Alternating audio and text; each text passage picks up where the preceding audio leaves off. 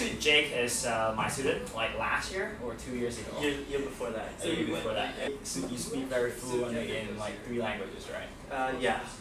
Can I challenge you, like I give you a sentence and then you try to like speak in 3 languages? I'll write you Sure. My Cantonese is rustier now. Okay. I haven't used it as much in the States. Alright, so this one. Okay, yeah. Cantonese and then Mandarin. I love HKExcel. This feels like mainland Chinese propaganda, like they do in mainland China. And how about Cantonese then? HKExcel. We love you too. 我爱 HKExcel. That's awesome. Thank you, man. Yeah, it seems like, because I've been stalking your Facebook like a while ago, and then like before the interview, it seems like you know quite well on procrastination, right? Like, what do you usually do when you're procrastinating? I just find it difficult, like with essay writing in particular. I find it really difficult writing essays ahead of time. Like if it's due tomorrow, I'll do it tonight. I'll spend all night doing it, and then and so that was easier back in IB when essays, like on average, 1,500 words. Yeah, that's like it's not IAs. Yeah, IAs. Physics IA one night.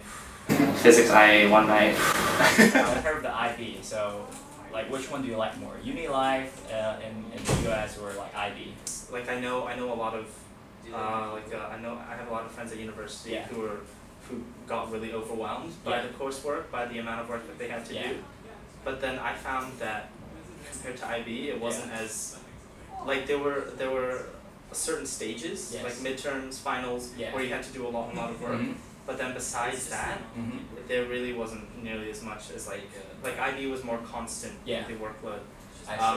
So university, like ironically, has actually been more relaxed for me so far. Okay, so IB trained you very well. Yeah. Back to law. I don't know either actually. BACC, back to LAUR. Yeah, I did math here. But then I did math here like with friends. Yeah. Like I had classmates that introduced me to HKExcel, and I definitely found that was a lot more helpful. Yeah. Like not just studying with a tutor, with a teacher, but also like with friends that brought me to HKExcel. That definitely helped. It just helped motivate me a lot more to study.